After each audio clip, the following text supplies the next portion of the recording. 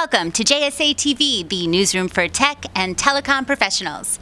I'm Jamie Scotto-Kataya, here in fabulous Honolulu. Take a look at this aerial footage provided by X-Site Modular Drone. So I'm here at PTC 2019 with my good friend, Mr. Todd Coleman, of course, the CEO of eStruxture. Todd, welcome to JSA TV. Thanks, Jamie. Good morning. It's always a pleasure having you on, Todd. You're always so full of brand new breaking news. Pleasure to be here. We actually just had a press release go out today with the eStruxture logo on it. We have big news coming out of Vancouver, expansion of Van 2. Tell us more. Yeah, so we just announced this morning. We've been, as you know, we entered the Vancouver market sort of last spring with the acquisition of Backbone Data Vault. About a week or so, we announced a significant expansion of that facility, which is a 10,000 square foot, 2.5 megawatt facility in the Mount Pleasant neighborhood.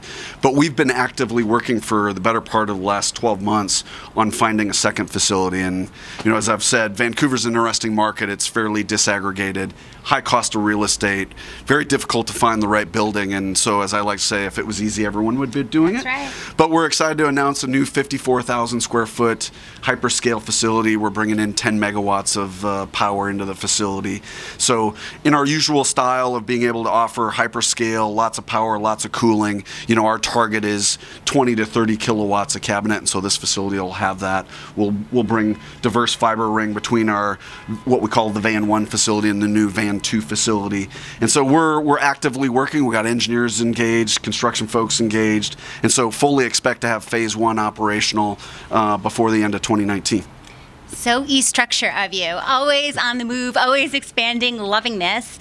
So are there any other type of expansions we can hint at right now, or too early in the year? Stay tuned. I mean, look, we're, you know, right now we got effectively 2 dots on the map. We're pretty deep in the Montreal market, which we love, with 3 facilities there. We always expected to go deeper into Vancouver. That's sort of our model, which is to have a hub facility with lots of connectivity, a lot of power, and then build from there in a much larger way. And so we're bringing that to bear in Vancouver in the way that we have in Montreal. Will we add more dots on the map? For sure, we're going to add more dots on the map. We're definitely not done. Where we're going to add those dots, you know, stay tuned. And talking 2018 Montreal, we just saw another acquisition, Cologix with Colo D. Do you see that as a trend going on in the Montreal or other Canadian markets? What's going on there? Well, so there's a fair amount of market, I call it over-exuberance. Towards the end of 2018, we had Cologix buying Colo D. Vantage bought 4 Degrees. You know, so there's an interest level in Montreal, some of which I suspect is driven by particular customers that those individuals, those acquirers may have in other markets, or it just may be, you know, expansion into a market that's, you know, had a fair amount of activity in the last few years. You know, I don't know what to make of the trend. I mean, you know, 2 deals announced in the same week leading up to the holidays. There's a fair amount of overexuberance in terms of the market pricing, which, you know, is a little concerning because, you know, overexuberance sometimes leads to some irrational behavior. So I think we'll watch that fairly closely. But, you know, at the end of the day, we're pretty comfortable with our position in Montreal. We have 3 fantastic facilities. We have a downtown hub. We have what was 156,000 square foot facility in our MTL2 that we're expanding to be about 175,000 square foot by the time it's done. And, you know, we have 30 megawatts sitting at our doorstep. So we feel really good.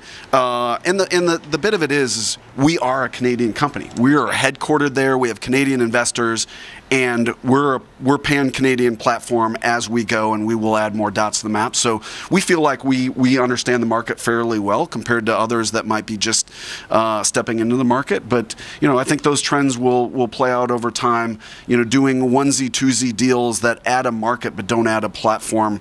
I don't know that those are trends, but we'll continue to watch it and see how it goes. Well, there's no doubt about it. Montreal is certainly eStruxture land, and I'm sure you'll keep reminding us of that. Last time we spoke, we also mentioned that eStruxture was just beginning a channel partners program. Any update there? No, you know, we're active in it. We've added some partners already. We'll continue to build on that in 2019. We haven't, in fairness, put a lot of channel marketing effort around it in terms of really wrapping the programmatic piece to it. That's going to come in the next 2 quarters. But we've identified master partners, some key agents that we're bringing on, a lot of them that we've worked with on a sort of an unofficial onesie-twosie basis, and now it's becoming more programmatic in 2019. So more to come on that as we bring on a significant amount of capacity both in Montreal and Vancouver.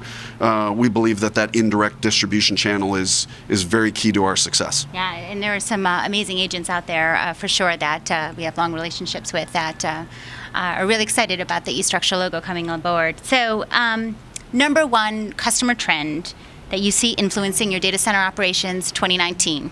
Go. You know, it's probably the same trend that's been going on since 2018. Look, scale, flexibility, being at the right place at the right time, relationships play out. So even though we view ourselves as an infrastructure business, it's about relationships. Right. And how do we grow with them, and how can we be flexible, and how do we truly understand their model and their way of doing business? Because I wish it was a one-size-fits-all, but that's long gone. That's years ago. So I think that trend continues in 2019. For us, we believe in the trend of offering our customers more options in terms of data centers, more options in terms of markets, more options in terms of connectivity, cloud providers that are available in our data centers, and so we'll continue to add to that. So I think the flexibility and the breadth of what you can offer those customers while still focusing on your core competency is going to be the key to our success in 2019. Yeah, no doubt about it. And it's funny doing these interviews with so many C-levels over the years. Every CEO here that talks customer first is certainly on a growth path, and you're no exception, my friend. So thank you for joining us, and thank you for sharing us your insight. Thank you for having me, as always. And thank you, viewers, for tuning in to JSA TV. Happy networking.